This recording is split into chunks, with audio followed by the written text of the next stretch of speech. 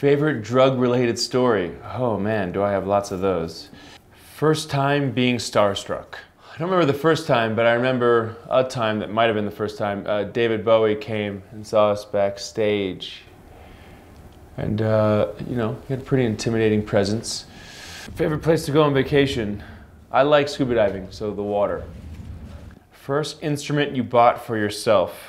My white Strat that I have. It was the first one I bought with money that I'd made from working at a record store. It's actually right over there. Funny, I'm looking right at it. Favorite hangover cure? Don't drink. And here we go. Favorite drug trip?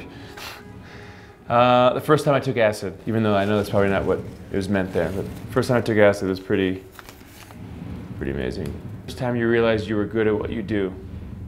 Just recently, kind of like a year ago maybe, I started to realize that I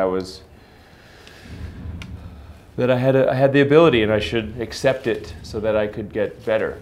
I think a lot of times you want to deny something you're good at because you don't want to get lazy with it or maybe be wrong. You're just afraid of it. I don't know. I haven't really thought that deeply into it, but recently I was like, you know what? I am good. Favorite story from seeing a band live?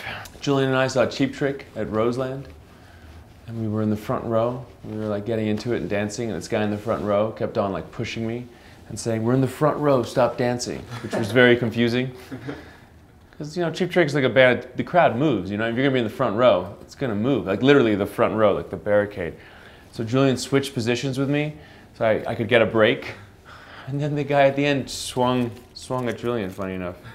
Favorite place to watch a band? Front row. The bummer is I can't really do it anymore. I gotta watch from the side usually.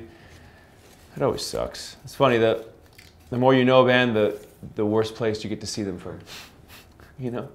Because the best place is just like right there in the thick of it with everyone. You know, you're just like, it's so loud.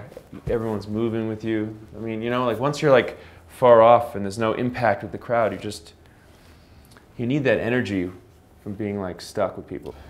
Favorite sensation? Probably coming.